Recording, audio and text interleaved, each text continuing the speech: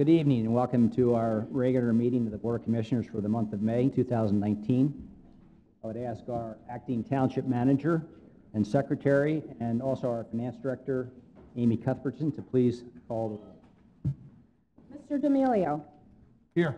Mr. Oliva. Here. Mr. McCluskey. Here. Mr. Siegel. Here.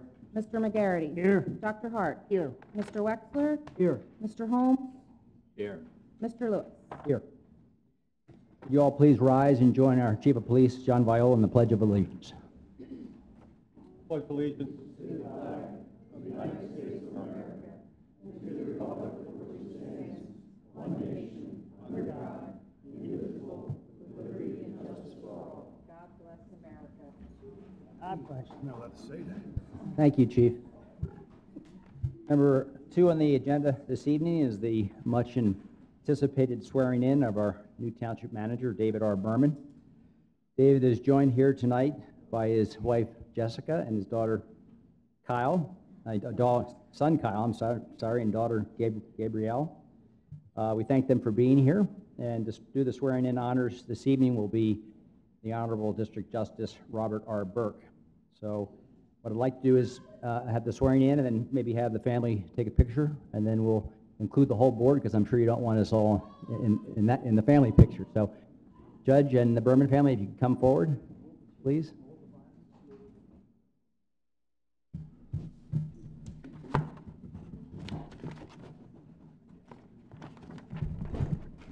This is heavy. Who wants to hold the Bible? You do it. Very good.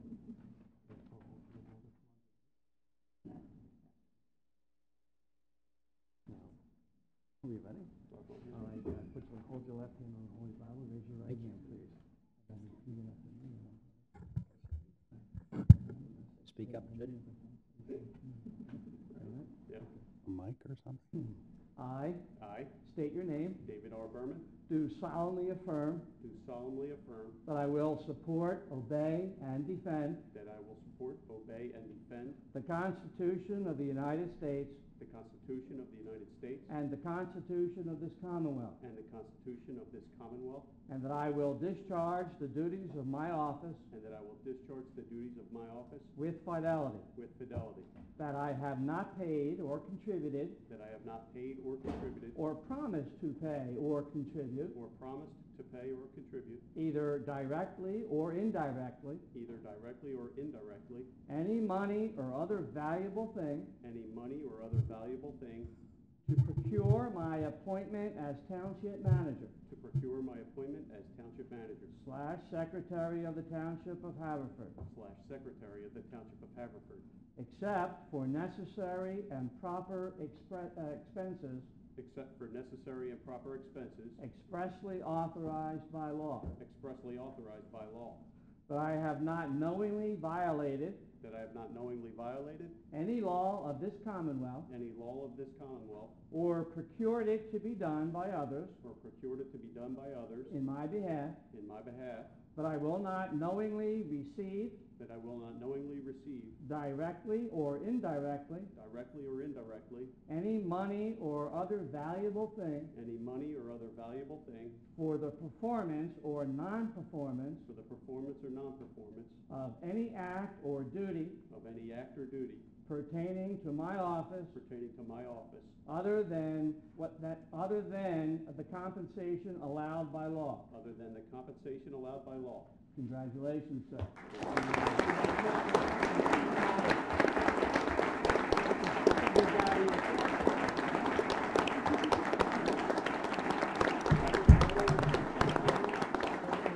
Oh, you want me to know? Oh.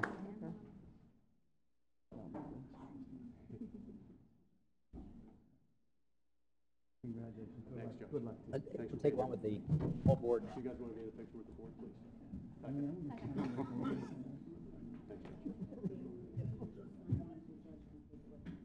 Judge?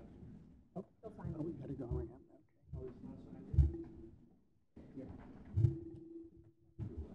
First order of business, doesn't have a pen.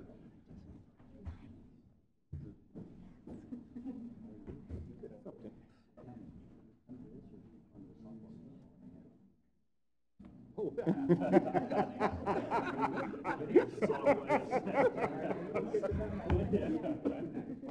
That was fast, huh?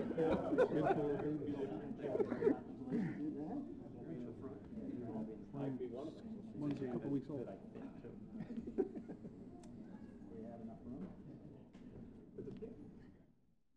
Yeah. Here's the table. Commissioner? Warren?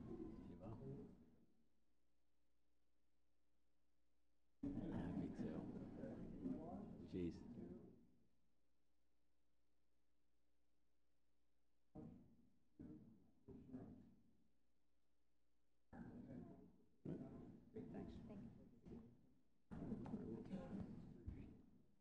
Congratulations.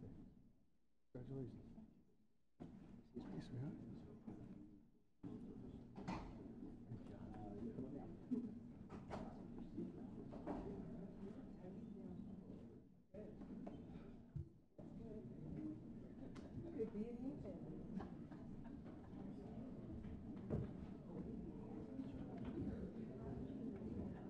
Speech?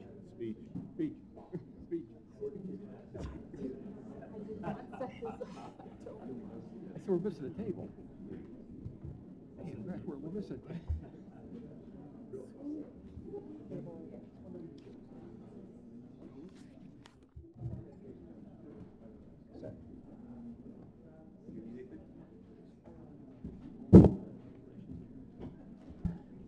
I first want to thank, on behalf of the board, Amy Cuthbertson for her leadership and exceptional stewardship and management of township affairs during this interim period. So thank you, Amy Cuthbertson.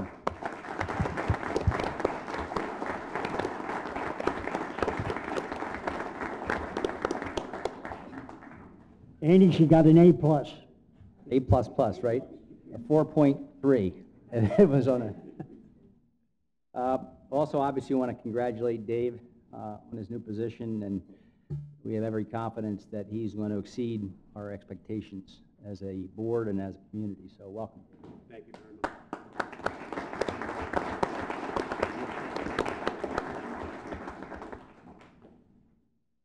So David told me beforehand a couple weeks ago that he wasn't certain if his daughter Gabrielle would be here this evening because of a softball game. So one good thing for the rain, I guess, is that she's here. Otherwise, she'd probably be playing softball. So thanks for being here.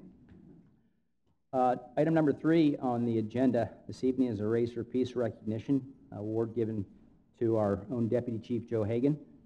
I'd like to first preface this award by I did a little search about the Race for Peace this afternoon, and just want to tell you a little bit about the organization before, because it kind of goes to how important this organization is, as well as how significant this recognition is for our own Deputy Chief Joe Hagan. So the Race for Peace, about the Race for Peace, they say communications, understanding, and trust are forged during times of peace, not during times of conflict and stress. We must strive to create enthusiasm in our communities, see through their eyes, understand their needs, and deliver more than they expect.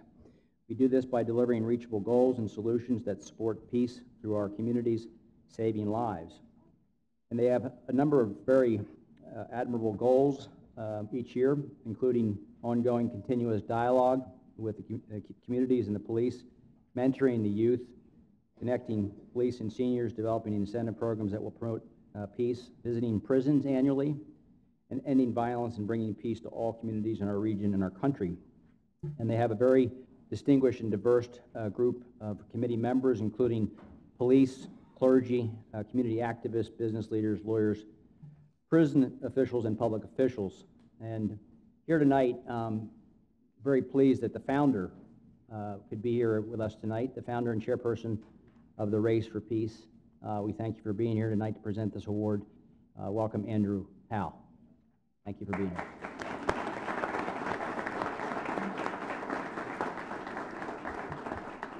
Good evening, everyone.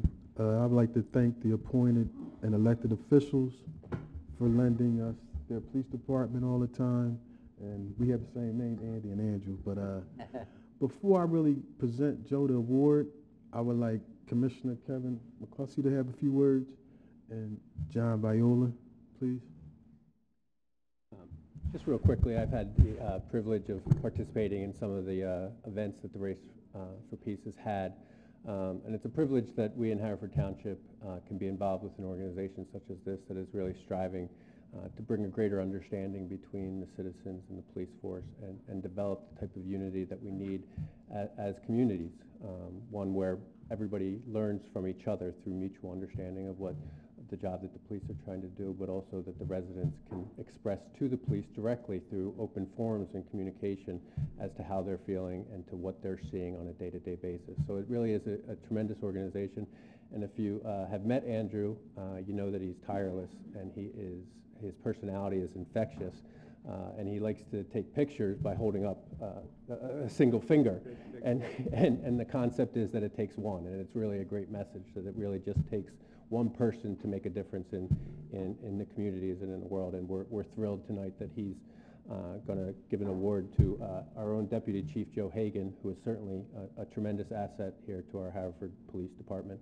And we're thrilled to have Andrew here, and we hope that we can continue the relationship for years to come. So. I met Andrew a few years ago when he called me cold one day. I didn't know who this guy was. I had to call Lower Merion to see what his story was. But as the commissioner said, he's infectious. He brought us all on board. We understood what his goal was, and we've been working tirelessly since then. We visit communities, we visit churches, we've been to the mall. It's been continually always trying to bring people closer together. So I applaud Andrew more than anything. Joe, he's been on board from day one with me, and like I said, we applaud Andrew for a job well done, and he just continues to move forward, try to do the best for his community. So, Andrew.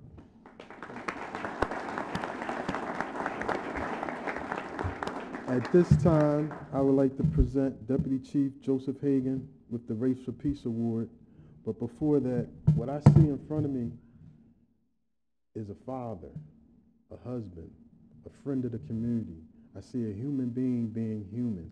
Whenever you need something from Joe, Andrew, how fast do you need it? When do you need it? I mean, this guy's always on board. He's totally engaged with the community that he serves, and we love this guy. We love the commissioners. We love everybody that participates with the Race for Peace, so I won't hold you any further.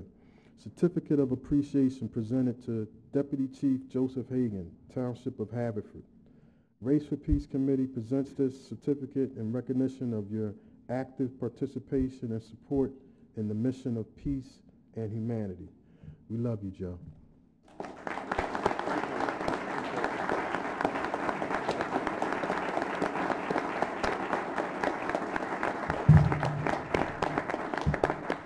I just want to thank Andrew and the Board of Commissioners and the Chief. This is a great organization to be involved in.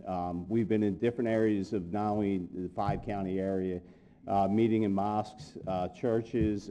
Actually, we're down the Juvenile Justice Center in Philadelphia, meeting young people trying to make a difference in their life and give them a change and give them some hope. So I greatly appreciate it. Thank you.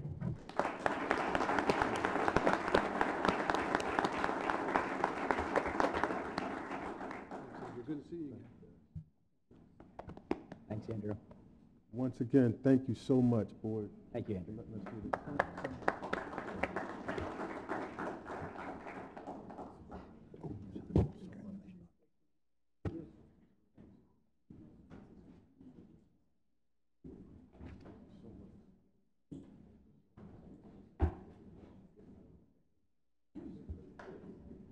Congratulations, Deputy Chief Hagan, and thank you, Andrew, for being here this evening.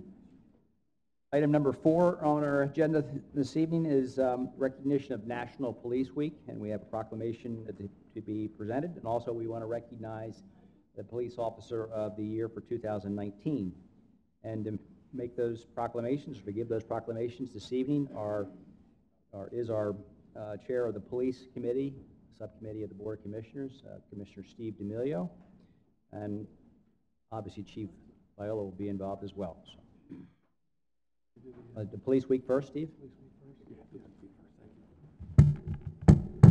Thank you, Mr. President. It's an honor for me to be here once again to do this proclamation for the proclaiming the National Police Week. So this proclamation reads, proclaiming National Police Week and Police Officers Memorial Day.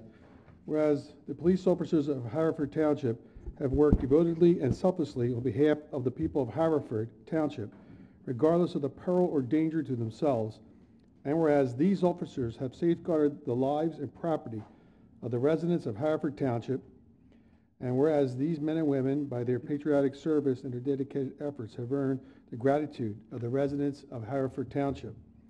Now, therefore, be it proclaimed, the Commissioners of Haverford Township calls upon its residents to observe the week of May 12, 2019 as Police Week. Be it further proclaimed that the Commissioners of Haverford Township calls upon the community to observe May 15, 2019 as National Police Officers Memorial Day in honor of those law enforcement officers who, through their courageous deeds, have made the ultimate sacrifice in the service to their community. Proclaiming this 13th day of May 2019, Township of Haverford Board of Commissioners, Andy Lewis, President, and David R. Berman, Township Manager. Chief.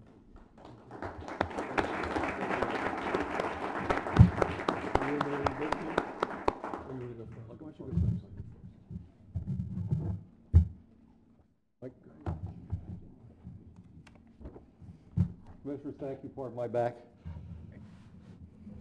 So tonight we will honor the Police Officer of the Year. The department, Haverford Township Police Department, in 2011 began to honor one of its own members.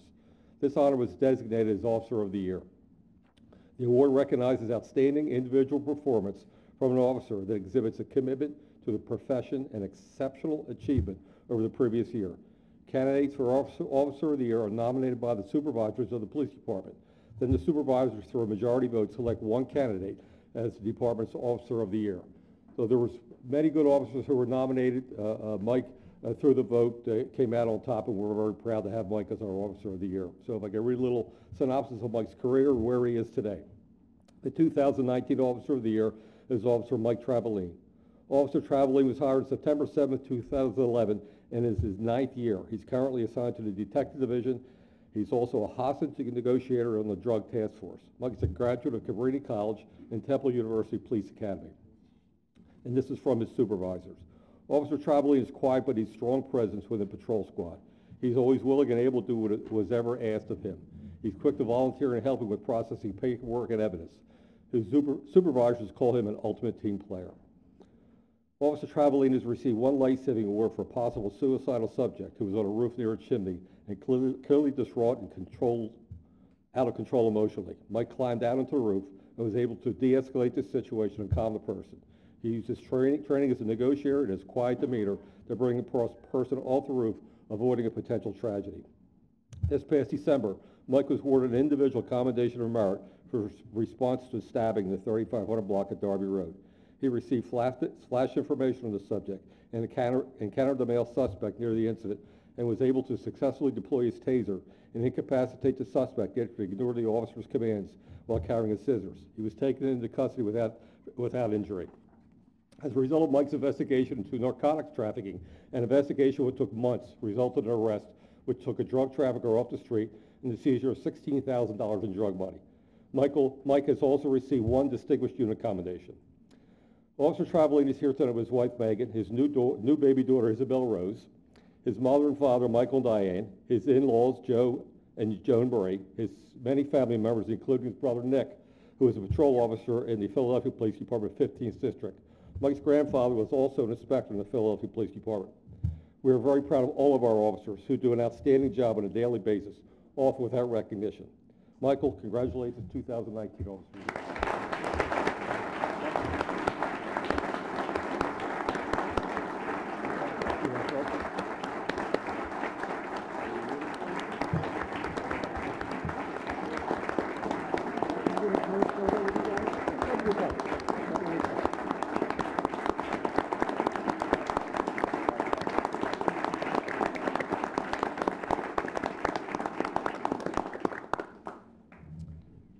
Now I'll read the proclamation for Mike. Police Officer of the Year 2019. Whereas Officer Mike Travaline has performed diligently and faithfully the duties and services required of him by the Township of Haverford, and whereas the performance of Officer Mike Travaline was in the highest standard of the law enforcement profession, and whereas a vote has been taken by the Police Department supervisory staff to recognize Officer Mike Travaline's outstanding contributions. Now, therefore, be it proclaimed that Officer Mike Travaline is hereby commended for his diligent and valuable service. Presented this 13th day of May, 2019, Township of Haverford Board of Commissioners, Stephen D'Amelio, the Chair of Police Committee, and David R. Berman, Township Manager. Mike, congratulations.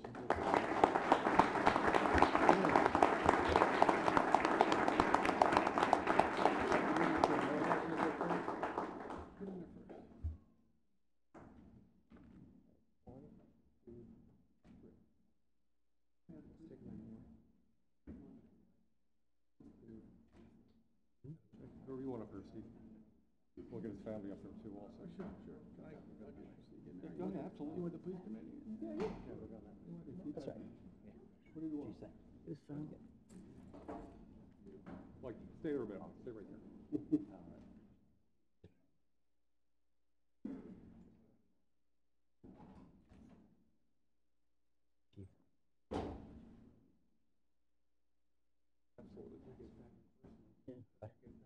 Yeah.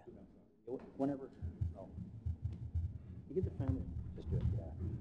Want to get some more pictures outside? We'll do outside. Yep. Okay, great. Thanks, Joe. Okay. This proves that you'll do anything, right? Joe, thanks, Joe. Appreciate it.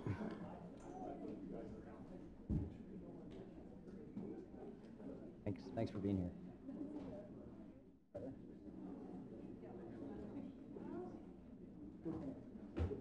Thanks. Okay. Back to the agenda.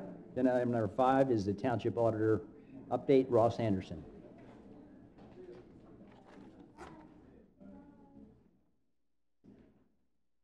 First off, I want to say congratulations to those police officers. Those awards are well deserved.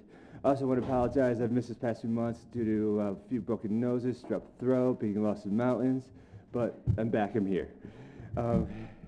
Welcome back. Thank you. All right, so I reviewed the expenditures and warrants for this meeting. I found no irregularities, and all my questions were answered to my satisfaction. I'm still wondering how that shot went in last night. Aren't we all? Yes.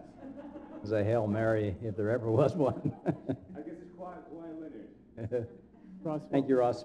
YouTube views dropped while you were gone, so hopefully we'll. Okay, item number 6 is the Citizens Forum. We have allocated 20 minutes for registered speakers and also 20 minutes for anyone in the audience that would like to speak on an agenda item. If you want to speak on a non-agenda item, you'll have that opportunity under agenda item number 22. So we had 4 registered speakers this morning, and we lost one. Who's going to actually present next month instead. So we have 3 registered speakers. The first to speak tonight is Geraldine Hupp.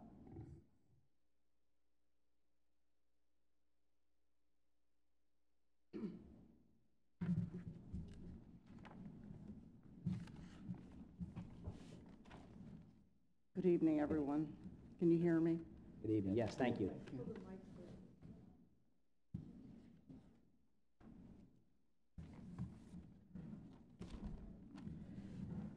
I'm going to first give you a little bit of a history of the issue that was a problem for me. In 1989, the back wall of the quarry fell in, and it collapsed, leaving 7 members of the street that I live on is Joanna Road. And we were out of our house for a year. So the quarry had a real close space in my heart. And then it filled up with 300 feet of water from the golf course. So then they filled it and reconstructed the quarry. And with it became a swale, which is the water that comes from the golf course, goes into the stream. We went to court, and at that time it was determined that the township would build the swale and that the quarry owner would maintain the swale and keep it clean. As I shopped, I noticed that trash and things were accumulating in the swale. And knowing that Darby Township had a lot of trash that ended up in their township and caused great trouble for them, for businesses and homes, I felt bad and reported it to Mr. Wexler. I also spoke to the Parks Department. Mr. Wexler was right on top of things and got some help and also spoke to the owner of the quarry about maintaining the swale, because in court that was determined that that was his opportunity and his responsibility. There was paper, trash bags, plastic bags, bottles, plastics, and a mattress, and other things that people had thrown into the swale. And that would cause another, because I think Darby Township did have business and homes that were ruined last year, and I didn't want that to repeat. So I offer my thanks to Mr. Wexler for getting right on the money and correcting that. I think that the swale will be cleaned and maintained, and I appreciate that. May I say in closing, every day is Earth Day. Thank you very much for listening.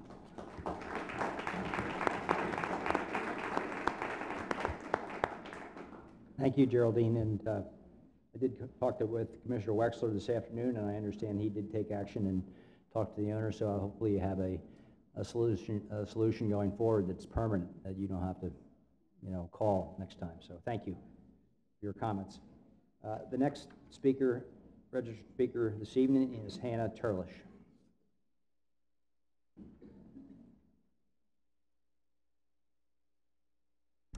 Good evening. I got 3 minutes, right? If you can, that would be good. So you might remember me from a few months ago, but if you don't, my name is Hannah Turlish, and I live at 412 Mill Road. I wanted to speak tonight for a few minutes about an event that I'll be attending tomorrow evening for people that have children in the township's public schools. My son is a first grader at Chestnut Wold Elementary. The title of the event is Parent and Guardian Forum on Equity and Inclusion. And the district has organized this event to, I'm going to quote from the invitation, to quote, lean into important equity, diversity, and inclusivity conversations, to deepen understanding, and to support our students and families, unquote. Registration for the event filled up within a few days. There's clearly a high demand for participating in this work as a community. I would be more than happy to provide you with a written overview of the conversation tomorrow night, or to meet with those of you who are interested to learn what questions parents are asking and to learn what concerns they have about diversity and inclusion in the township. I'm also eager to meet with members of our township's Human Relations Commission, which has really done great work organizing events like last November's Implicit Bias Workshop, and they should be encouraged to continue that dialogue township-wide.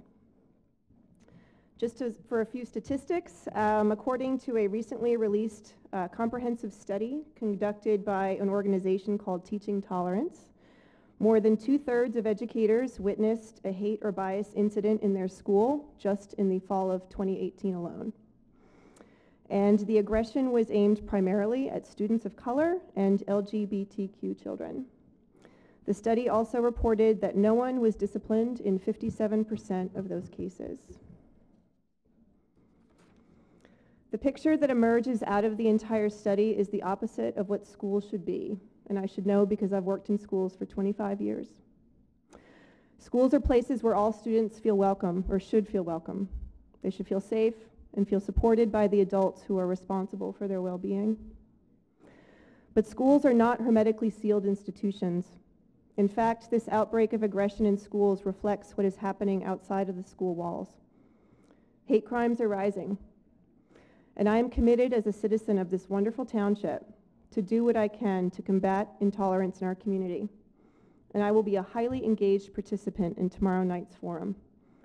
I invite you to connect with me after tomorrow night to learn more. Thank you very much.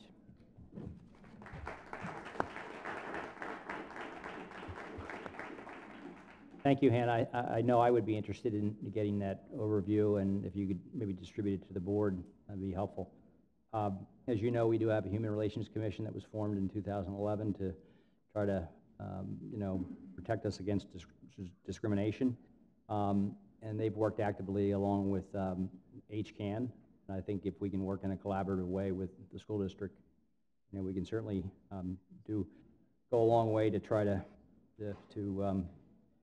work on the issue of diversity and inclusion. So thank you for your comments. The fourth speaker this evening is Connor Quinn. Third speaker, I should say. Supposed to be four, but he's third.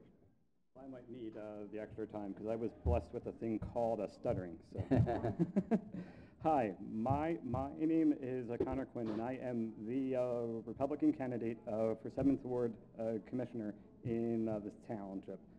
I've lived in this town my whole life, and I hope to continue the growth that our township has experienced over the past 10 years. In the many statewide polls, we are rated as one of the most desirable communities to live in, and we are among the safest communities thanks to a dedicated police force. And our schools are ranked high both in the state and around the United States. We have a vibrant business community, and I'm proud to be a part of it.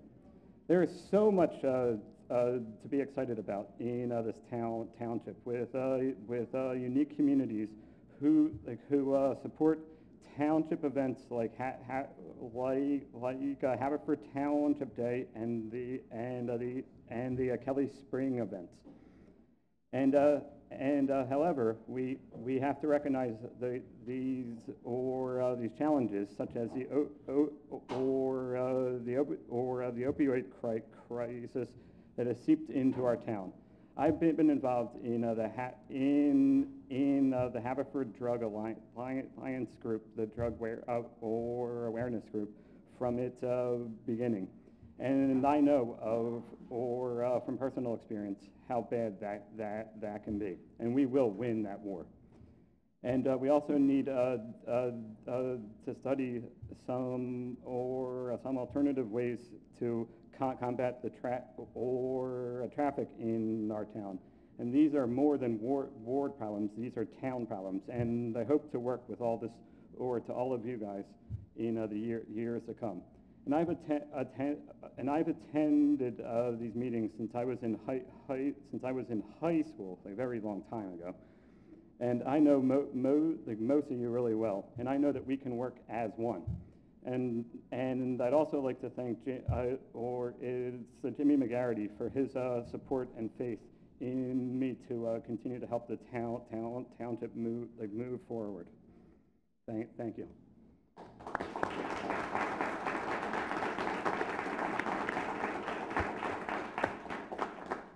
Thank you, Connor. Thank you for that commercial for our township. Certainly is a great place to live and raise a family and work, so it's only going to get better now that Mr. Berman's on board, right, David? Absolutely. So thank you for your comments. That concludes the registered speaker portion of our agenda. Is there anyone in the audience that would like to speak on an agenda item this evening? Okay, hearing none. We'll now turn to item number 7 on the agenda, which is the approval of the minutes of our regular meeting of April 8th. Mr. Chairman, Commissioner D'Amelio. make a motion to approve the regular meeting minutes of April the 8th, 2019. Second. Commissioner Siegel, moved by Commissioner D'Amelio, seconded by Commissioner Siegel. Any corrections, edits, additions, comments on the minutes? All in favor signify by saying aye. Aye. Aye. Any opposed or abstentions? Ayes carried. Thank you. Item number 8 is approval of the warrants. Vice President Holmes. Mr. President, I move we approve warrant number 5, 2019, totaling $5,944,780.44, comprising the general and sewer fund payroll for April 18th, 2019, in the amount of $680,337.16. General and Sewer Fund payroll for May 2nd, 2019, in the amount of $603,854.21. General Fund disbursements number 5, 2019, in the amount of $2,024,092.70. Sewer Fund disbursements number 5, 2019, in the amount of $51,649.44. Community Development Block Grant Fund disbursement number 5, 2019, in the amount of $109,247.78. Capital Projects Fund disbursement number 5, 2019, in the amount of $232,496.30. Pennsylvania Office of Unemployment Compensation Benefits, first quarter of 2019, in the amount of $495.90. Debt service on the 2014 general obligation issue, interest in the amount of $149,558.75. Debt service on the 2016 general obligation issue, interest in the amount of $123,941.25. Debt service on the 2018 general obligation issue, interest in the amount of $1,963,473.75. And a credit card statement ending April 27th of 2019 in the amount of $5,633.20. Second. Moved by Commissioner Holmes, seconded by Commissioner Siegel. Any discussion or questions? This warrant is slightly larger than our typical warrant is because it has the biannual interest charge in our debt service and 3 of our general obligation bonds. Our auditor has been through all the warrants, and any questions that were raised by him have been answered to his satisfaction. Based upon that, at my own review, I recommend that we approve warrant number 5. Thank you, Commissioner Holmes. All in favor of approving the warrant signify by saying aye. Aye. Aye. Any opposed or abstentions? Ayes carry. Thank you. Item number 9, Finance Department Tax Assessment Appeal. Vice President Holmes. Mr. President, I move we approve the tax assessment appeal for DC Folio number 22-03-00842-00, also known as 4 and 6 East Eagle Road.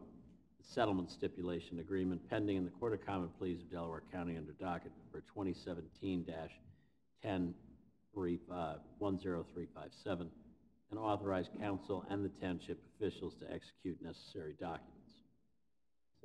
Second by Commissioner Wexler. Mr. President. Yeah, I was just going to say this is something that we discussed at our work session last week. Do you have additional discussion or question? Just to remind people of the 3 taxing authorities, whenever anybody appeals an assessment on their property, any of the taxing authorities have the standing to challenge the assessment, and the organization with the most at stake is the school district. They take the laboring oar in all of those fights, and it's to the advantage of the township and the county to just basically to follow the lead of the school district. And everybody, as I understand, is on board with this particular settlement relating to the location of 4 and 6 East Eagle Road. And as we discussed, it's satisfactory to our solicitor as well as to the board. That's correct. Any other discussion or questions? All in favor of this motion signify by saying aye. Aye. Aye. Any opposed or abstention? Ayes carry. Thank you. Item number 10 is Resolution 2141-2019, Blue Route PennDOT CMAQ Grant. Let's move in, let's make this motion second, then we'll have a discussion since this was not on the work session agenda last week. So, can I have a motion to that effect? Yes, Mr. Siegel. Motion to approve Resolution 2149-2019, authorizing the township manager to draft a letter or prepare other necessary documents supporting and endorsing PennDOT's application for Congestion Mitigation and Air Quality Improvement Program, known as a CMAQ grant, to fund the proposed reconstruction of the Interstate 476 Blue Route northbound interchange and nearby intersections with Westchester Pike and Lawrence Road in Haverford Township. Second. Seconded by Commissioner Oliva. Any discussion? Do you want to? D'Amelio. Oh, Commissioner D'Amelio, I'm sorry. Val will be into my name. Yeah. Commissioner Siegel, you'd like to give a little background on this? Yeah, this is actually an update of the efforts of the township to work on reconstructing the interchange with Westchester Pike, Lawrence Road, and the northbound Blue Route ramps. We've had numerous meetings since, I guess we had a resolution through Commissioner D'Amelio and I last March as a result of the construction that's going on in Marple. After that was done, the township met with various stakeholders, including Senator Leach, all of our state representatives, et cetera, and began the process and authorized our township engineer, Dave Pannoni, to begin preparing designs for improving the traffic flow there. There have been a number of meetings, including one last month here at the township, to address the process. At this point, it is estimated that the cost of performing this reconstruction, which would relieve a lot of the stress on the intersection, is approximately $3 million. It had been discussed previously that we would seek inclusion in the next state budget for this work. After the meeting occurred last month, it was decided that the best alternative would be for PennDOT to seek a grant, the CMAQ grant, through the Delaware Valley Regional Planning Commission, because that would probably be the more effective and expeditious way to do so. At the request of Senator Leach's office, who contacted us last week, we have prepared a resolution that sets forth essentially the history that I have just recited, and would authorize the township manager and Dave Pannoni and his company to prepare the appropriate reports and any other documentation necessary to get this grant approved, because once the grant is approved, PennDOT estimates a 6-month bidding process and a 1-year construction process, and independent of any other projects, including the other construction that's going on the Marple side. So that's what we're bringing here today, essentially to authorize our support for this project, which I'm sure we all know how necessary it is. Absolutely. Commissioner D'Amelio. Ladies and gentlemen, make no mistake, this is critical. This is very important for Haverford Township, and specifically the areas in the 1st, the 2nd, the 4th Ward. The congestion that we believe is going to be caused by this development is huge. Now, I'm going to cut it short by saying part of this reconstruction of this area is going to include a separate ramp to go on 476, where there will not be a light. Am I correct, Mr. Pannoni? It's going to bypass the traffic. It's going to bypass the traffic light. We're trying to keep the traffic flowing off of Westchester Pike that is heading to the Blue Route North on 476 without touching the light. Am I correct, Chief and Dave? Yes. So this is critical. We need this money. I think it was estimated approximately $3 million. Am I correct, Commissioner Siegel? Yes, that's the latest estimate. Latest estimate was $3 million. I would say it could be a little bit more than that, but we need to find a way to get the state to approve this for our area. Anyone who travels that area knows how difficult it is in the morning. It's difficult for the residents in our areas, and it's difficult for police and fire departments to get through that area, and it's just getting increasingly worse. And with that development, we just don't see an improvement happening. And I'm thinking, Mr. Chairman, that maybe at the next meeting, Mr. Pannoni present something to the entire township as to what that reconstruction would look like and how it would benefit Haverford. If that would be okay with this board, I think he can. Sure, we can do that during the work session. We have some plans. Am I correct, Mr. Pannoni? So maybe he could present those plans to all the residents in Haverford Township, because I'm sure it affects everyone that has to go by that area, whether it's in the morning or afternoon. But I think it would be a good idea for us to show everyone what we're talking about. Any other comments or discussion? I want to thank Commissioner Siegel and Commissioner Oliva and Commissioner D'Amelia for their leadership on this particular issue. If there's no other discussion or questions, I would ask David to do his first official roll call vote. Mr. D'Amelia. Yes. Mr. Oliva. Yes. Mr. McCluskey. Yes. Mr. Siegel. Yes. Mr. McGarity. Yes. Dr. Hart. Yes. Mr. Wexler. Yes. Mr. Holmes. Yes. Mr. Lewis. Yes. Agenda item number 11 is ordinance number P2, 2019 Haverford Reserve Bill of Sale, first reading.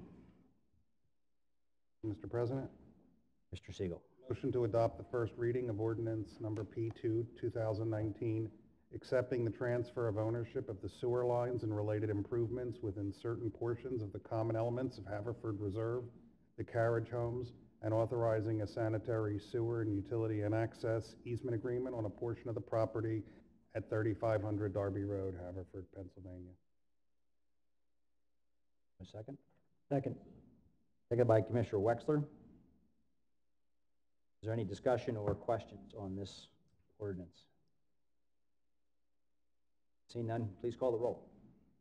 Mr. D'Amelia. Yes. Mr. Oliva. Yes. Mr. McCluskey. Yes. Mr. Siegel. Yes. Mr. McGarity. Yes. Dr. Hart. Yes. Mr. Wexler. Yes. Mr. Holmes. Yes. Mr. Lewis. Yes. Agenda item number 12, ordinance number P7, 2019, peddling and solicitation, first reading. Mr. President, Commissioner Siegel. motion to adopt the first reading of ordinance P7, 2019, amending and supplementing ordinance number 1960, adopted June 30, 1986, and known as the General Laws of the Township of Haverford, by further amending and supplementing Chapter 130, peddling and solicitation, Section 130. Second. Seconded by Commissioner Oliva. Mr. Chairman, can I just ask on 12 and 13, will you have a roll call vote, please? We will. Is there any other discussion or question? Can we go over this one more time? What is the cutoff now? Or is there a cutoff, but for nonprofit, they could come as late as what? Yeah, this ordinance amends our prior peddling and solicitation ordinance to address some concerns that were raised about restrictions both on political and charitable soliciting within the township. It continues to limit commercial soliciting to dusk from 9 a.m. to dusk, and will now transfer all of the licensing requirements to the police department. Peddlers or solicitors will still be required to obtain a township license, and residents will be able to sign up again for the Do Not Solicit list, which we will promote assuming this ordinance is passed. The concerns that were raised related to charitable and political soliciting, which as a practical matter, the township really can't regulate on any significant amount because of First Amendment issues. What this ordinance does, though, is permit such soliciting from 9 a.m. to 9 p.m., which covered any of the concerns. It's been addressed extensively by Mr. Byrne and Ms. Hayes from his office in terms of all of the language. So that's where we are with this. But it's 9 a.m. to 9 p.m. for political, charitable soliciting. Those people do not have to register. Commercial soliciting remains unchanged, except that we've clarified that the police would be handling all of this. The chief also has concurred, as the deputy chief, regarding language concerning who may or may not be issued the commercial licenses, et cetera. So this has gone through literally every department for approval. Thank you, Commissioner Siegel. Any other comments or discussion, questions? Yes, personally, I feel, Andy, that 9 a.m. to 9 p.m. is way too long. I've had a lot of seniors call me and say, please, Mr. McGarity, don't vote for this because of the fact that knocking on their door at 9 o'clock at night is way too late, and I totally agree with them.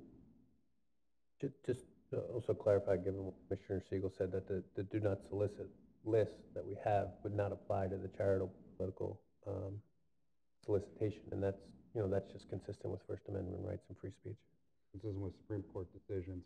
So with that, his question about, limit the time, so we couldn't arbitrarily limit, or just set the time at 7 p.m. Would that be some violation, or break some federal law? No, but it would raise the specter of a challenge, because particularly in the fall, it's not really an issue now if you say till dusk, because it's late. But what happened then last year, it happened, but there were no complaints because the police didn't try to enforce the ordinance. When you have the time change to standard time in November, a week before the elections, it basically limits political candidates to 4 or 5 in the afternoon, which is not appropriate. I mean, the reality is, and I get complaints, and it's one of the major sort of social media areas of complaint in the township, but we have very, very limited ability to regulate political speech, charitable speech, nor do I think we should. Commercial speech we have, and we continue to be one of the few communities that even regulates soliciting in terms of commercial businesses. Most ordinances in other communities only limit it to residential.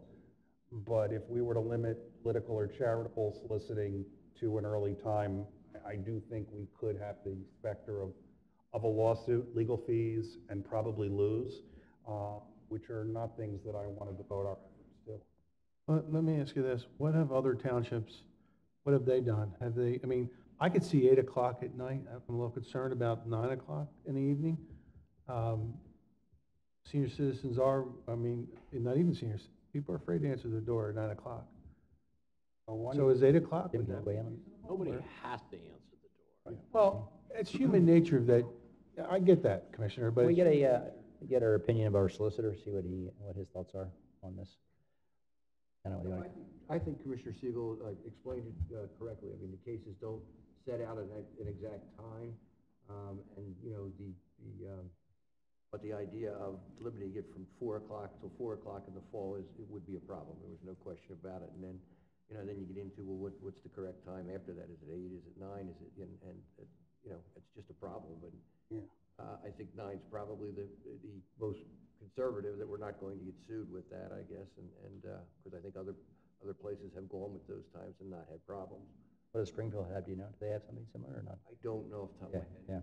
Many communities don't put a time limit, or don't even address charitable or political to avoid those problems. And, while I think anyone who knocks on a door at 9 at night deserves the slam door. Yeah, and I would agree with the that. lack of a vote that they deserve. Wouldn't do it. Absolutely. They're allowed to do it. I don't want to be seen as restricting free speech for anyone, not protected speech. And so 9 o'clock seemed to be, looking at Supreme Court decisions. Kelly Hayes from Mr. Burns' office did a lot of research on this. That was her recommendation. Our prior ordinance had it earlier, and I thought it could pass muster, but I don't also want to see us in the middle of a legal battle. I certainly know what legal fees can cost. Yeah, well, with experience from the billboard battle. So, any other comments or discussion? Please call the roll. Mr. D'Amelio. Yes. Mr. Oliva. Yes. Mr. McCluskey. Yes. Mr. Siegel. Yes. Mr. McGarity. Well, I just want to make a little statement. I'm not concerned with the rights of the people coming through doing these petitions up until 9 o'clock at night. I'm concerned about the residents of the 7th Ward and all the residents of Haverford Township having to put up with that stuff that late hour of the evening. I vote no. Dr. Hart. Yes. Mr. Wexler. I'll take the doc. Yes. Mr. Holmes. Yes. Mr. Lewis. Yes. Agenda item number 13, ordinance number P8, 2019, curbs, second reading. President? Commissioner Siegel. Motion to adopt the second reading of ordinance number P8, 2019, amending and supplementing ordinance number 1960 known as the General Laws of the Township of Haverford, adopted June 30, 1986, Chapter 58, Building Construction, Section 58.2, additions, deletions, and modifications by modifying the provisions for curb replacement. Seconded by Commissioner Oliva. Any discussion or question? Yes, Mr. Chairman. 5 or 6 years ago, this was brought up to 4 inches, and at that time, I voted no. I didn't think that 4 inches was, I didn't feel it was proper, and I still feel that way now, and I believe that 3 inches is high enough, and I'll stick with that opinion. That's what this ordinance does. So, any other questions or comments? Discussion? Mr. President. Yes. I'm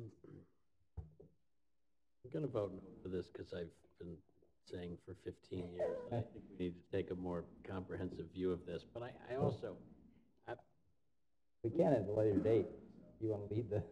Yeah, I'm happy to do it at a later date and do the tax analysis for everybody. But more important, for the last couple of years, there's a lot of Haverford Township residents who've had to replace their curbs because of the reveal of 4 inches. And it may seem strange that we have to punish people going forward for people who got punished in the past, but there has to be a level of consistency that comes out of this board that people can rely on, that people can assume they're going to be treated fairly, or else they're just going to think every time this board turns over and some new people come on, you're going to change the curb ordinance or some other ordinance, and then your next door neighbor doesn't have to spend $6 grand fixing curbs that the other neighbor had to because it just happened to be a year before and the political winds were blowing in a different direction. So I'm not going to support this change. I'm not going to support this ordinance because this is not something we should yo-yo around on. And I think we should stick with what we very intelligently decided a bunch of years ago after a great deal of public input and a great deal of discussion. And I'm worried that this is just the start of going back and forth on this curve. And we should either deal with it comprehensively or leave it as it was. Well, I think the history is that it was, before it was 4 inches, it was 3 inches for a long time. I think it was 4 inches for maybe 4 or 5 years. I support this because I think 3 inches is adequate in terms of a reveal. And look, I mean, if it saves 20 or 30% of the residents who are leaving the township from having to replace their curbs, that's a good thing. Because I kind of view this as a hidden tax on the way out the door, people leaving this township. So I think it's going to result in a net savings to a lot of people by reducing the reveal from 4 to 3 inches. And I think hopefully this board will maintain this ordinance until Commissioner Holmes has thoughts and has an analysis to provide to this board. We certainly can consider that at a future date, but I think this is a net plus for all our residents to go from 4 to 3 inches and save that 20 or 30% that had the 3-inch reveal and not the 4-inch reveal. So I think it's a net plus for a lot of our residents. So I intend to support this ordinance. Any other comments? Yes, Mr. Siegel. I think it's also important that we understand that in addition to making the change to 3 inches, we've done some other things in this ordinance which should be beneficial to residents. One, we define quite specifically what is a substantial defect, which had not been previously defined or not well defined in the ordinance, so that now when codes goes out, they can say, here are the criteria.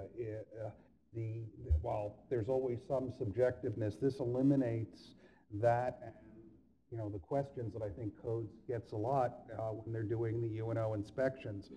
So we've defined it significantly. We've also clarified what is the defect within sidewalk height, which is important because that is a major tripping and safety hazard. Moving it to 3/4 of an inch. Many communities are at 1/2 an inch. We've been at 1 inch. So I think while this is the 3rd vote in my tenure on the board over curbs, I think those other changes are very important and will allow more clarity for residents selling and probably less sort of debate for the inspectors who have to go out and explain things, because they can point to the ordinance and say, you know, we have 6 different criteria here of what constitutes a substantial defect. Mr. Chairman, can I just say that being involved in 7th Ward politics for over 50 years, the plan that's in place for curbing, I have nothing against that. It's a beautiful plan. I believe it should stay intact. The only thing I think that changes is the height, which basically, because of the water coming down the street, it's to keep the water in the street and not running all over the place. And dropping it from 4 to 3 would also maintain to keep that. I'm not changing the ordinance at all as far as the other way.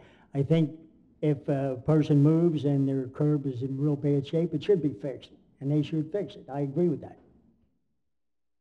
Any other comments or discussion? I'd like to thank the Codes Department. This brings back, of all the times that you've mentioned, we voted for this 3 times, this brings some common sense and civility back into the process. It makes it simpler, it's easy to understand, it's practical, and it's better for the homeowners. So thank you. Any other comments?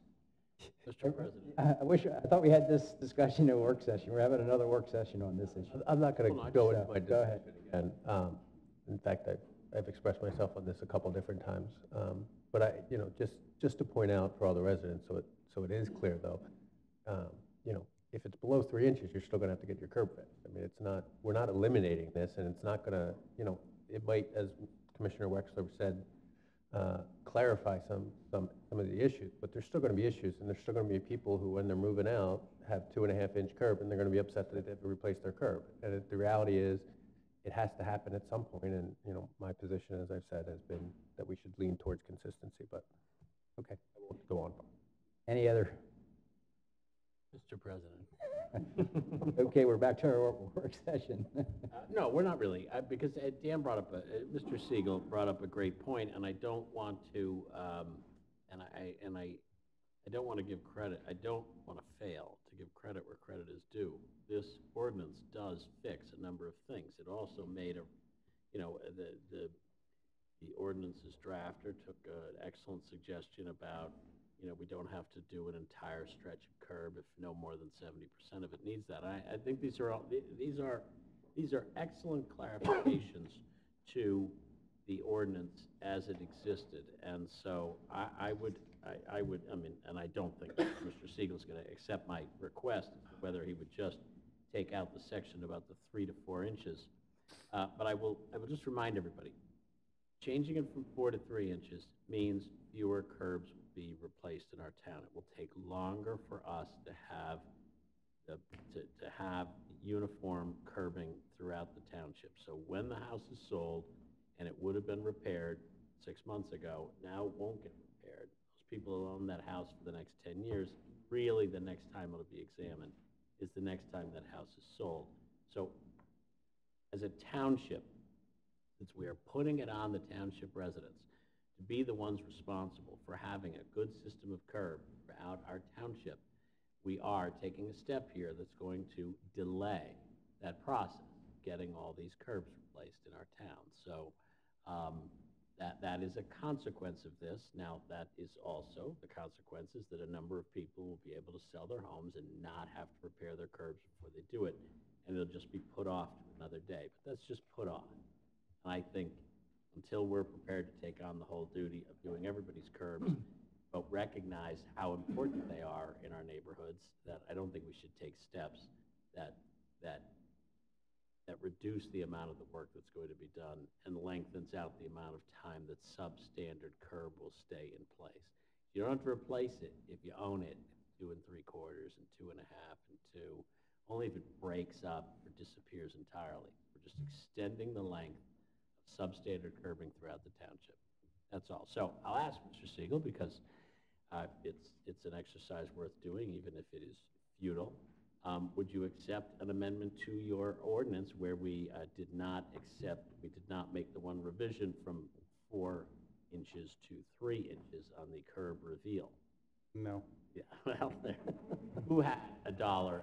Anybody? So, anyway, that is all I have. Okay, thank you.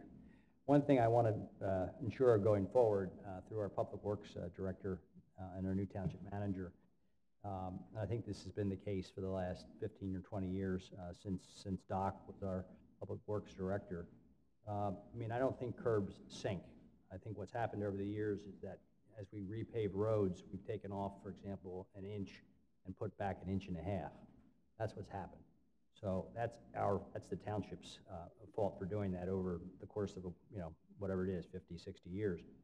So I think going forward is what we have to make sure is when a road is repaved, that we actually take measurement of the curb height. Make sure that if we mill an inch and a half, that we don't put more than an inch and a half back on that street. So I've talked to our Public Works Director about that, and I think we have to come up with a program to work with Catania engineers, whoever it might be, to ensure that we're not putting back more blacktop than we extracted. So I'm sure the rest of the board agrees on that point. So I agree with you, Andy, and that's basically what the problem's been over the years, is that a lot of different wards, the millage wasn't done because that particular commissioner didn't want it done. I mean, I'm only telling you, since I've been commissioner there in 28 years, they always milled in my ward because that way you don't lose any curb. But in other words, if you don't mill, you'll get another, we'll say another full block done. So that's what we're talking about. So just make it in the ordinance that it has to be milled, every street. okay. Dave, will you make sure of that? You oversee working with our Public Works Director to make sure that. Just since we're making a record on that, though, I mean, there is the issue of if another utility company tears up the road. For instance, they're doing Pico work in my ward right now. They're going to pave that portion of the road. That's not us. We want to check that, make sure that. We certainly are going to try to check that and maintain that, but it's not. It's also just so Dave knows part of what we're looking at is not just our own paving. Yeah, exactly. Good point. Any other discussion or questions? That's good. I think we exhausted this topic. If you would please call the roll. Mr. D'Amelio. No. Mr. Oliva. Yes. Mr. McCluskey. No. Mr. Siegel. Yes. Mr. McGarity. No. Dr. Hart. Yes. Mr. Wexler. Yes. Mr. Holmes. No. Mr. Lewis. Yes. 5-4? 5-4. 5-4 in favor. So the ordinance passes. Next agenda item is ordinance number P9, 2019, amending Chapter 30, Pension Employee Benefits, second reading. Mr. President. President, I move we adopt the second reading of ordinance P9 of 2019, amending Chapter 30, Pension and Employee Benefits to include early retirement with actuarial reduction option. Second. Second by Commissioner Wexler. Mr. President, this is the second reading on this, and just for those folks in the audience who didn't hear it the first time, this is creating an early retirement program that has no mathematical effect of any substance on our actuarial health. Folks take a reduced benefit if they go out earlier at a certain time in their retirement. So you've heard a lot of, over the years, we've heard a lot of bad press about DROP, other similar programs, but done properly, which is what this is done. It gives retirement opportunities to folks who are prepared to take it earlier than the system is set up to accommodate. But there is an actuarial analysis and reduction that takes place that makes up for the increased length of the anticipated length of the retirement. Okay, any other comments or questions? Please call the roll. Mr. D'Amelio. Yes. Mr. Oliva. Yes. Mr. McCluskey. Yes. Mr. Siegel. Yes. Mr. McGarity. Yes. Dr. Hart. Yes. Mr. Wexler. Yes. Mr. Holmes. Yes. Mr. Lewis. Yes. Agenda item number 15, ordinance number P10, 2019, traffic, second reading. Mr. President. Commissioner Holmes. Mr. President, I move we adopt the second reading of ordinance number P10 of 2019, authorizing the removal of a traffic restriction on a particular highway. Beechwood Bridge northeast and the Beechwood Bridge to the southwest, from Beechwood Drive and Lakeside Avenue, and from Carricott Drive onto Beechwood Bridge. There was previously a, I'm sorry, let me finish it. Rescind Restriction. from Haverford Township Ordinance, Section 175-78, Schedule 3, one-way highways. Beechwood Bridge northeast from Beechwood Drive and Lakeside Drive entrance onto the Beechwood Bridge entrance, Monday through Friday from 4 p.m. to 6 p.m. And the Beechwood Bridge from the southwest, from Carricon Drive onto the Beechwood Bridge entrance, Monday through Friday from 7 a.m. to 9 a.m. Be happy to second that. These were one-way restrictions that were put into place decades ago, but are now unmanageable and due to the closing of the Manoa Bridge. Obviously, we've already rescinded this once, and I recommend we do it again. It's been moved and seconded. Any questions or discussions? Please call the roll. Mr. D'Amelio. Yes. Mr. Oliva. Yes. Mr. McCluskey. Yes. Mr. Siegel. Yes. Mr. McGarity. Yes. Dr. Hart. Yes. Mr. Wexler. Yes. Mr. Holmes. Yes. Mr. Lewis. Yes. I would, before we move on, if I could just make a pitch. There are a lot of folks from Haverford Township now who are now driving across this bridge at these times when previously they hadn't. I would just ask you all, this is a very tightly confined neighborhood, fairly densely populated, and not used to the traffic that is now going through there because of the detour of the Manoa Road. So I just ask all of you to drive through that area with extra vigilance and extra care. And I ask for the residents there to be patient while we go through this temporary change in traffic flow, traffic amount, volume, because of the change in Manoa. Thanks. Sorry to interrupt. Okay. Agenda item number 16, resolution number 2134-2019, Soul Smart designation. This is an initiative by our Environmental Advisory Committee to make our community more inviting to solar, another alternative energy source. So it's an important initiative, and I want to commend the EAC and our staff for applying for this designation. So entertain a motion. Mr. President, to adopt the resolution number 2134-2019, that the board hereby supports the efforts of staff to prepare necessary applications and documentation to apply for Soul Smart designation, setting it apart in its commitment to encouraging alternative energy sources. Second. Seconded by Commissioner McGarity. Any questions or discussion? Great idea. Good work. Yes, great work. Please call the roll. Mr. D'Amelio. Yes. Mr. Oliva. Yes. Mr. McCluskey. Yes. Mr. Siegel. Yes. Mr. McGarity. Yes. Dr. Hart. Yes. Mr. Wexler. Yes. Mr. Holmes. Yes. Mr. Lewis. Yes. Agenda item number 17, resolution number 2135-2019, Greenways, Trails, and Recreation Program Grant Application. Mr. President, motion to adopt resolution number 2135-2019, authorizing the township manager to submit a 2019 Greenways, Trails, and Recreation Grant application in the amount of $250,000 from the Commonwealth Financing Authority to be used for the acquisition of 224 Foster Avenue and the redevelopment of that property into a greenway, and designating the township manager to execute all documents and agreements between the township and the Commonwealth Financing Authority. Second. Moved by Commissioner Hart, seconded Time by coming Commissioner on this one. McGarity. Any questions or discussion?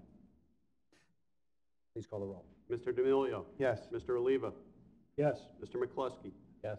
Mr. Siegel. Yes. Mr. McGarity. Yes. Dr. Hart. Yes. Mr. Wexler. Yes. Mr. Holmes. Yes. Mr. Lewis. Yes. Agenda item number 18, resolution number 2136-2019, Greenways, Trails, and Recreation Program Grant Application. Mr. President, I'd like to make a motion to adopt resolution number 2136-2019, authorizing the township manager to submit a 2019 Greenways, Trails, and Recreation Grant application in the amount of $213,000 from the Commonwealth Financing Authority to be used for modifications to an unnamed tributary to the Darby Creek to accommodate the future extension of the Darby Creek Trail and designating the township manager to execute all documents and agreements between the township and the Commonwealth Financing Authority. Second. Seconded by Commissioner D'Amelio. Any questions or discussion? Please call the roll. Mr. D'Amelio. Yes. Mr. Oliva. Yes. Mr. McCluskey. Yes. Mr. Siegel. Yes. Mr. McGarity. Yes. Dr. Hart. Yes. Mr. Wexler. Yes. Mr. Holmes. Yes. Mr. Lewis. Yes. Agenda item number 19, Resolution 2137-2019, Flood Mitigation Program Grant Application. Mr. President. Commissioner Hart. Motion to adopt resolution number 2137, 2019, authorizing the township manager to submit a 2019 flood mitigation grant application in the amount of $500,000 from the Commonwealth Financing Authority to be used for the construction of an underground retention facility within Chatham Glen Park, and designating the township manager to execute all documents and agreements between the township and the Commonwealth Financing Authority. Second. Seconded by Ms. McGarity. Any Mr. President, this discussion? and the earlier grant application are both to try to address the stormwater problems that we've had in the lower part of the 8th Ward. Certainly, things have been better since the installation of the basin. Chatham Park, but we're, Still issues. needs things done. Any other questions? Please call the roll. Mr. D'Amelio. Yes. Mr. Oliva. Yes. Mr. McCluskey. Yes. Mr. Siegel. Yes. Mr. McGarity. Yes. Dr. Hart. Yes. Mr. Wexler. Yes. Mr. Holmes. Yes. Mr. Lewis. Yes.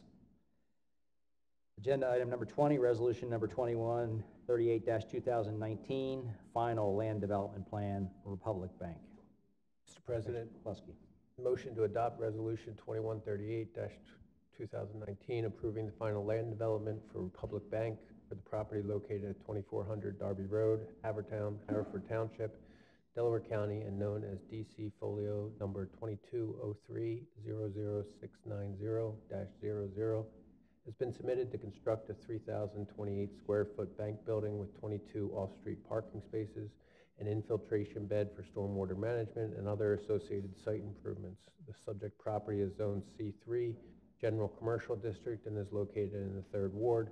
The aforesaid plans were prepared by Robert E. Blue Consulting Engineers, PC, dated December 21st, 2018, and last revised on March 15th, 2019, subject to compliance of the Planning Commission recommendations.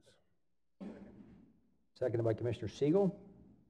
Any discussion, comments, questions on this resolution? Mr. President. Commissioner Holmes.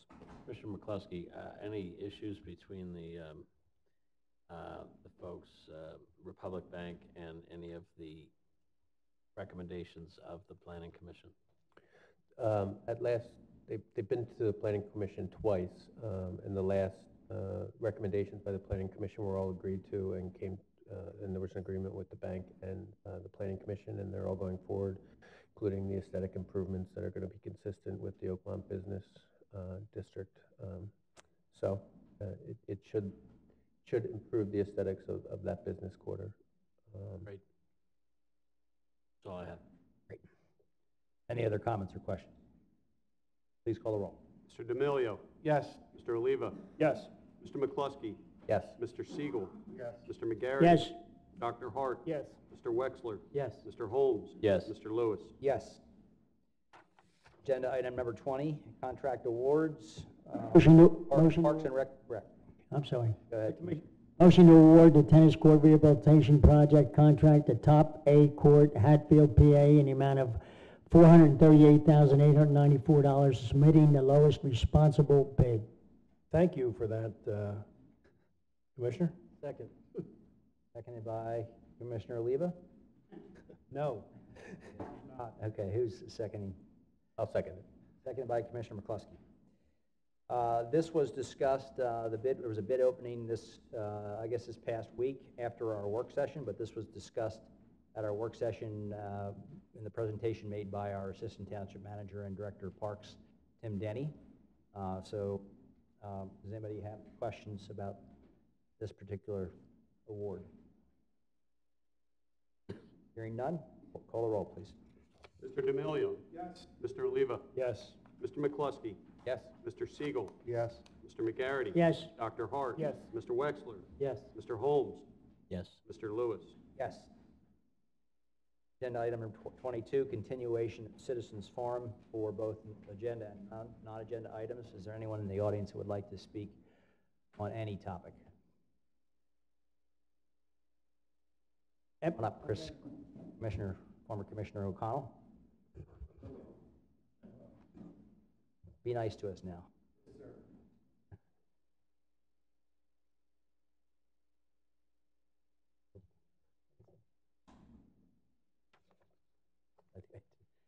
Good evening, gentlemen. Chris Connell, 519 Kenmore Road. I just want to express to this board, when I did leave public service, but not completely, I met with Dr. Hart, and one of the things we went over, I'm sure the doctor will attest by, was that huge pile of stormwater management in the lower end of the 8th Ward. I want to say to Dr. Hart and to this board also for continuing. I know these grants are tough. They're up against so many other grants throughout the state, and everything has to be perfect on these grants. But I thank you very much for being consistent and reapplying, especially for the 224 Foster. I'd ask, please don't forget them, and you didn't. So thank you very much again for continuing to address the stormwater management problems in the 8th Ward. Thank you very much, Dr. Hart, and to this board. And that's really all I want to say is thank you. It's very important. Thank you, Chris Connell. Appreciate it. Good to see you. Anyone else in the audience like to speak? Okay. Turning to item number 23, new business. Mr. Chairman, Mr. D'Amelio. I would ask this board to just indulge me for a second. Last month, a state senator in Washington State, Maureen Walsh, made a comment while debating a bill that would give nurses uninterrupted meals and breaks at work and protect them from mandatory overtime. Her comment was that the nurses have time to play cards. I find that appalling. I've been in healthcare for over 30 years. I've been around nurses just as long as that time. My daughter became a nurse and recently graduated Newman University for a nurse practitioner. They are the hardest working group of people I've ever seen in my life. They are the first point of contact for the physicians. They're their eyes and ears.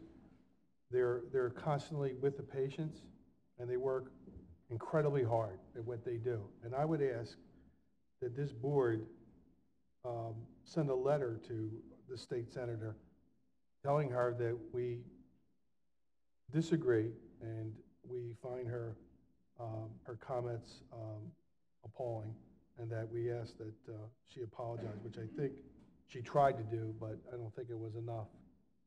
Now, this board has sent letters involving issues nationally to Congress, other state representatives, and even the President of the United States at my suggestion for the bump stock weapons. But I ask that this is something that we know so many individuals that work in that field and how hard they work. And for this state senator to get up and make such a stupid comment, to me, again, is appalling. And I think that we need to support the nurses, all nurses, male and female, that work tirelessly for patient care. All of us have needed nurses in our lives. We all have. And they're there for us 24 hours a day. And I'm asking this board if it would be okay if we send Steve, a letter. I'll lend my support. My daughter, my sister, and 3 sister-in-laws are all nurses, and I can attest to the fact that what you just said about how hard they work, how hard their profession is, how thankless it can be sometimes, and I'd sign that in 2 seconds with you. Thanks. Thank you, Commissioner. Who wants to draft it? We'll get it drafted. Is the board okay with it? Do we need? I'm fine with it. Well, I mean, if you draft it, we can can look at the language. Oh, right? absolutely. Yeah. We don't need to Absolutely. vote on it tonight. No, not vote on it. I just want to know, you know, we can move forward with it, and we'll draft it and present it to the board. Okay, anything else, Commissioner Domingo? Nope. Commissioner Leva? I'd like to talk a little bit about the Haverford Home and Garden Show. It is coming up, the 18th is preview night. So there'll be, cost is $15 in advance, $20 at the door. That's the preview, so that'll allow you to go through. There'll be live music, raffles, hard cider, brew your own, as well as coffee samples from House Cup Coffee Roasters. Food is from Carlino's, Bria Latella's, Secret Sauce, and more. All vendors and displays will be set up for the preview night, and then the event is on Sunday, May 19th from 10 to 4 p.m. There'll be about 75 vendors there. The keynote speaker is Jeff Devlin of the DIY Network. There's a full schedule of speakers, food trucks and vendors. The admission is $5 on the day of the event. It's free for children under 12, and it all goes up the HPD. And that is all I have. Thank you, Commissioner Oliva. We went out of order. We went to other business before we went to new business. Is there, back to agenda item number 23, is there any new business to come before this board? Okay. Agenda item number 24, back to other business. Commissioner McCluskey. Sure, I'd like to welcome Dave to the board. Sit as the Township Commissioner tonight. I think tonight was not necessarily reflective of some of the banter we occasionally have, besides for the slight curb discussion that was an abbreviated version of one we've had. So hopefully next month we can have a couple more controversial things that you can sit in the middle of. But with that being said, there was a couple, although it was all in agreement, I do just want to highlight that there were some very important votes, as former Commissioner O'Connell talked about, in terms of stormwater management in the 8th Ward. We also passed something in terms of supporting solar energy here in the township. So I think even at times, if there's not lengthy discussions on certain issues, there was important votes that did take place tonight in terms of the seriousness that we're taking in terms of addressing stormwater management and our energy consumption needs. I also just wanted to touch on, in the 3rd Ward, we had the 51st annual St. Denis Fair over the last 2 weeks, and it was another successful event. But I did want to just publicly thank, on behalf of the community, all the volunteers that and countless hours. There's some volunteers who it basically becomes a full-time job for them for the better part of 2 to 3 weeks. And it's a nice community event where a lot of people take their kids, and families have been going there for generations, and it's a nice event that we have within the township, but it's all done through the hard work of a lot of volunteers that put in the time. Chestnut Walled Elementary School has their annual 5K fundraiser, Chestnut Walled Chase, this Sunday on May 19th. And then also I just wanted to highlight that our Parks and Recreation Department have their 5K series through the trails at the Creek. It really is a wonderful couple events. It's the last Wednesday in the months of May, June, and July. So May 29th, June 26th, and July 24th. And it gives you an opportunity to run in sort of the cooler evening air through some of the trails that we have at the Creek. And you know, every year, the past couple of years that we've been there, there's been some people who are not from this town, or some people who are from Haverford Town, who didn't even know those trails were there. So I encourage everyone to take this opportunity to check out some of the trails that we have at the Creek. And that's all I have. Thanks. Mr. Siegel. Thank you, Mr. President. I actually have a few things talking more this month than normal. First, I want to welcome Mr. Berman. I'm thrilled that you're joining us, and I'm sure we will see a lot of positive things in the township as we continue, from Larry Gentili's leadership. So welcome. It's also nice to have a fellow Cheltenham person. We both grew up in the same area. Just a couple other things. Hannah Turlish talked about the school district's initiatives, and In my newsletter yesterday, I highlighted what's called the BASIS program in the public schools, which was started as a program to deal with transgender students and issues and has expanded dramatically. And I encourage people to read about it, how it really seeks to provide inclusion and a feeling of comfort for all students, not just not just transgenders. It is a marvelously successful program, and I encourage you to read about it. On a couple of mundane notes, then I'll get more serious. First is we had our first shredding event, and we were a victim of our success. The event, the truck, we overflowed the truck sooner than had been expected. We have scheduled another event in June, on June 29th, thanks to this board agreeing to provide ample funding, where we will increase the number of trucks and make other efforts to make sure it flows even more smoothly and learn from the first event. I want to thank the chief. I want to thank Public Works people who were there to help with that event. A reminder that the Delaware County, that the township, the Electronics Day is this Saturday from 9 to 1. Last week, something that wasn't mentioned today with the Officer of the Year and those discussions was that last week we had the dedication of the POW MIA chair in the lobby that was overseen by Deputy Chief Viola and the other members of the police force. Deputy Chief Hagan, I'm sorry. And it was quite an event. I was very pleased to attend. It was very well attended. The ceremony is online at Facebook. It's the first time I had known about the chair and the symbolic, what it means. And I encourage people to look at that and to see. It's a very moving ceremony and a terrific way to remember soldiers. I'm not used to a musical accompaniment. So I encourage you, and I want to thank Deputy Chief and others for arranging that event. It was very well received. I want to move on to something that's way more serious and personal to me, and it's sort of two events that sort of coalesce. I spoke about 6 months ago about the massacre in Pittsburgh. And we just suffered another at the Chabad in California, again, at the hands of intolerance and hate.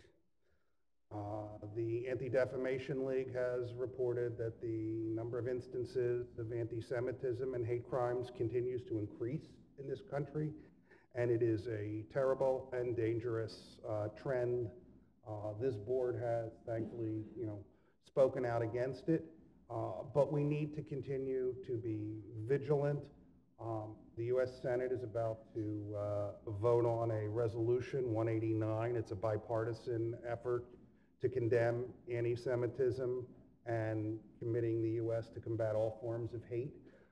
We need to do that. We need to reduce the hateful rhetoric that continues to lead to shootings like the one at the Chabad. And if you have not heard the rabbi from the Chabad talk about the event and what he went through, I encourage you to do so. That is one of the most moving, compelling speeches I've ever heard. And in that regard, last week I had to travel to Williamsport on business. And it really brought back a memory because for many years, Williamsport was the gun-running capital of Pennsylvania. People didn't realize that that was the place that was the easiest place to obtain guns cheaply in bulk, and that they often ended up on the streets. I actually was counsel many years ago in a case in which a young child in South Philly was playing with another young child, both 5 and 6, where one found a gun under a car, didn't know what it was, thought it was a toy, picked it up, showed it to his friend, and pulled the trigger, and the friend did not survive. That gun was traced to a dishwasher working in Williamsport who was buying guns in bulk, and as a result, those guns were found throughout the state, including that one under a car in South Philadelphia. The dishwasher was tracked down and went to jail for a period of time, but it doesn't bring back the lives. But it does bring back an issue that is now in the forefront in Pennsylvania, because our state Senate has a bill, 531, that is being considered that would further restrict the ability of municipalities such as Haverford, the city of Philadelphia, and others to enact any type of regulation, such as one that would require the owner of a weapon that is lost or stolen to report that weapon to the lost or stolen weapon to the police. Often, with gun running, what happens is that guns are lost or stolen, but they are really sold. And having spent years working on this issue, I can tell you that's the case. I didn't want to bring it up as a new business item, but I will be bringing it up next month, that I urge this board to oppose that bill and anything else that creates further restrictions on things like the need to report a lost or stolen gun, so that in the event it does turn up in a crime or a tragedy, like the one in South Philadelphia from many years ago, that the police are able to take appropriate efforts. This bill, which had previously passed and was declared unconstitutional for other reasons by our state Supreme Court, is typical of efforts to prevent anyone from taking any efforts to try to do practical solutions. And we see too much tragedy, too much violence, from the Chabad to our streets to our children. And we've got to do whatever we can to make it so that we and our children are not afraid to go to school, that none of us is afraid to go to our religious institutions and pray to whomever and however we believe. And it is time to do that, even if we take small efforts. Thank you. Thank you, Commissioner Siegel. Commissioner McGarity? Commissioner, me? Yeah, I think it's you next. Thank you, Andy. Listen, thank you, Connor Quinn, for those nice words you said about me, and the speech that you made tonight was beautiful, and I encourage you to keep speaking out on things, and that's why I have a lot of faith in Connor Quinn. And Mr. Connell, thank you for coming up about the 8th Ward with Jerry. I know you and Jerry worked hard on that for years to get that resolved, and it's finally it's getting resolved, so that's great. And basically, just want to remind everybody, not tomorrow, but next Tuesday is Election Day, and go out and vote. That's why we gave you the right to vote, to go out and vote for the candidate of your choice, he or she. Thank you. Commissioner Hart. Yes, I just want to welcome Dave. Looking forward to working with you, and to thank Amy for all your hard work in the transition period. You were wonderful. Chris, thank you for your kind words, and I can assure you that I'll continue to work that you started to try to work on the stormwater issues and prevent the flooding. And then finally, tomorrow evening at 6:30, Parks and Rec Director Tim Denny and I are going to meet with residents in Chatham Glen to talk about plans for upgrades to the park and to get input from residents on things that they would like to see done. Weather permitting, and all residents are welcome to attend. Thank you, Commissioner Hart. Commissioner Wexler. Thank you, Mr. President. First, I'd like to thank Ms. Opp for coming to this evening. It's through our neighbors' vigilance that they make us aware of problems in the neighborhood. Her insight and quick response to me, and then thankfully the response of the owner of the quarry site and the management company, and now their continued maintenance. They're on top of it. Our codes department's monitoring it. Our police department is now patrolling the back of that shopping center where there's a homeless man living there. And if it wasn't pointed out, it might have gone unnoticed. So thank you very much for your caring for the neighborhood, really. It's good to so. Thank you, Mario, for bringing up the Home and Garden Show on the 19th. My next constituent meeting is at the Hilltop Civic Association next Thursday, the 23rd, at Bon Air Fire Company. David, I'd like to welcome you and also thank Amy for her hard work. It was a couple good months for her, and I'm sure she's glad you're here, and her phone can go off at night. So, And then lastly, I'd like to not only recognize and congratulate Officer Trevelyan. Every year, I'm constantly amazed. We have these nice officers come up. He had his wife Megan, his baby Isabella, and I know John pointed it out, but every year we get these great young guys that stand before us as Officer of the Year, and it's I know they're all humble guys, but they represent an entire department.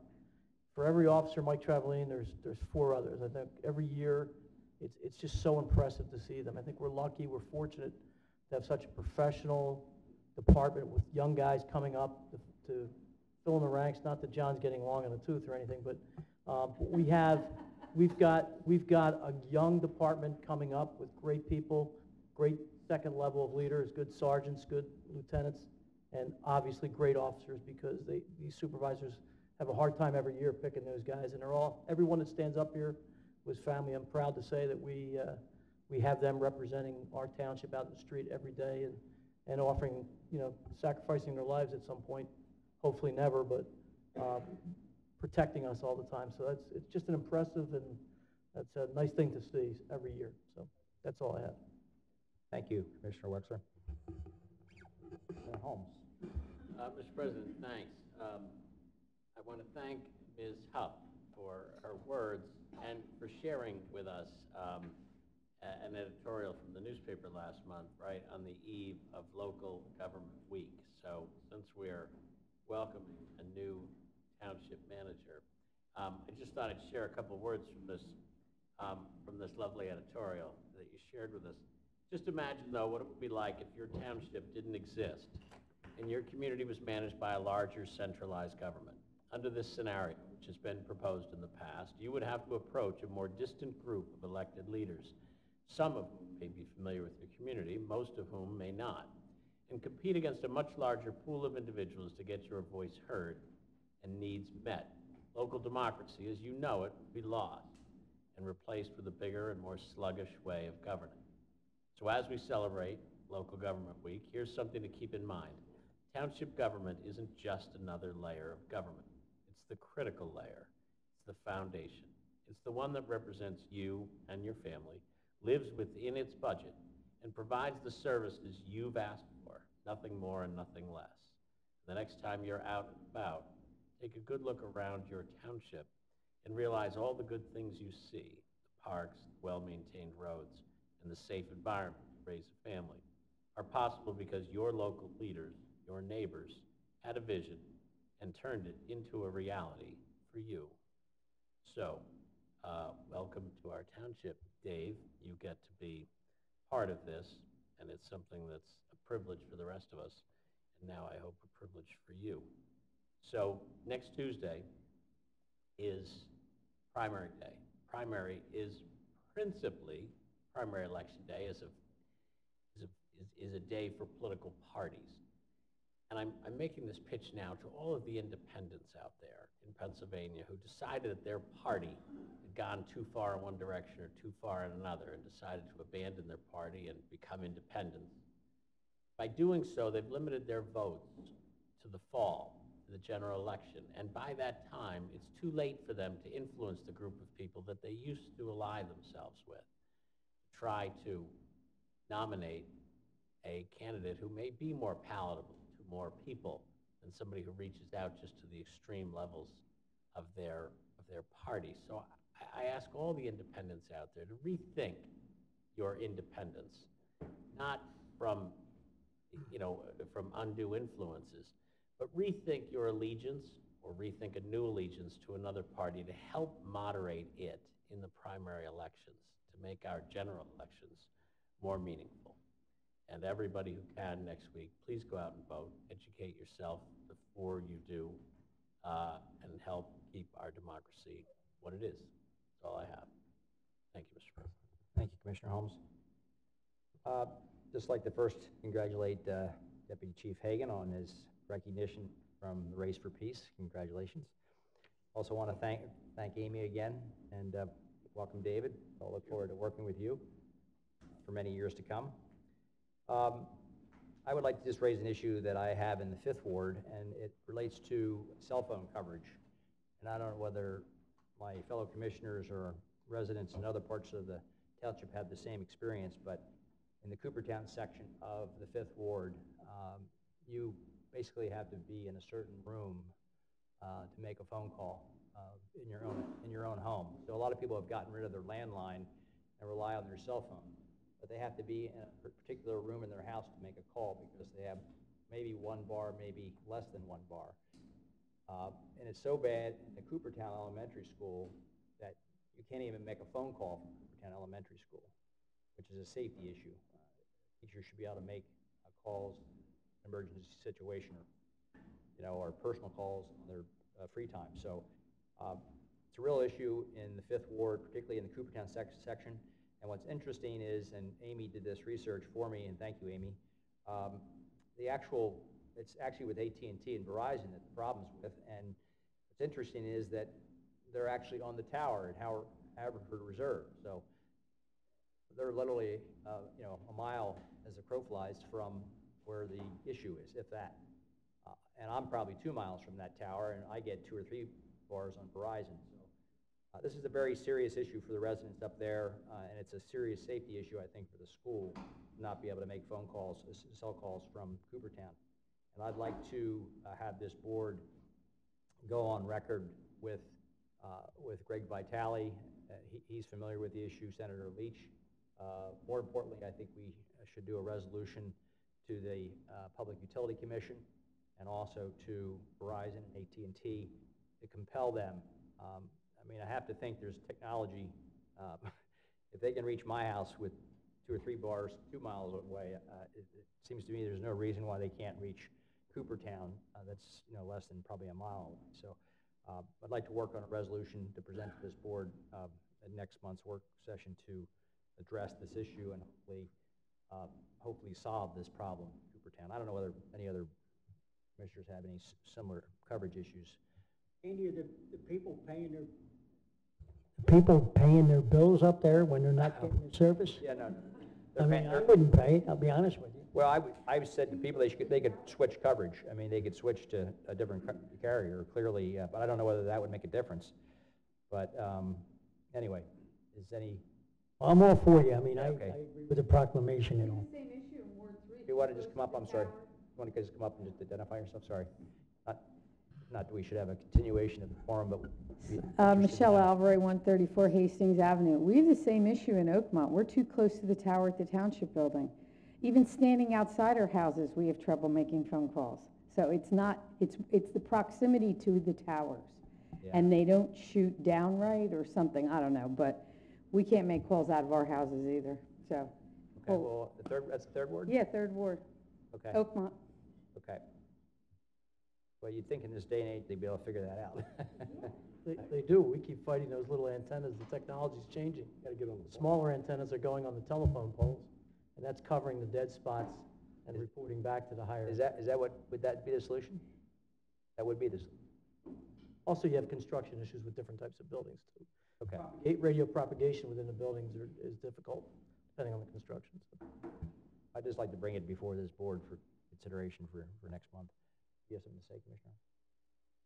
Well, it's a double-edged sword. People get very concerned in much more tightly populated neighborhoods. 20 people on the block want extra coverage, but it goes on one person's telephone pole 22 feet from their child's room, and folks, rightly or wrongly, get concerned about those boosters. I've certainly had plenty of issues in the 6th Ward, and a lot of people angry with me when different carriers came in and basically forced themselves on us into particular locations, and they have that right. In fact, my words to Jim Byrne were, they'll put that up when a court orders me to do so. It took about 6 weeks, and then a court ordered us to do it. So I had said at the time, I'll gladly take one in my own, on my own, yard, just to tell people that I think it's safe. But you are still dealing with folks that are concerned about technology and about harm that could come from the extra power that they think is associated with these boosters. And it isn't. as opposed to asking the state to do something about it, it's really a function of the carriers getting enough pressure from folks to realize that they're going to lose their customers to their competitors if they don't boost the power in these areas. So, Okay, well, because maybe I mean, we've had the exact opposite problem in the 6th ward. I mean, no, we don't have great coverage everywhere, but we have bigger issues with people trying to stop the installation of the new technology as opposed to desperately seeking to have its installation. Well, If maybe you we'll look at- volunteer to put one on your own property, I put one think up, you'll set a good like example. you, I'll do it on my property. There are also signal extenders available that will boost the signal within an area. So that I put one in my office probably about a dozen years ago and have never had an issue since. And Maybe you can send me the link. I mean, I was looking, they still make them. I didn't even know because it's been so long. Okay, well, we'll look at that issue at the work session next month. And that's all I have, so anything else come before this board? If not, we stand adjourned. Thank you.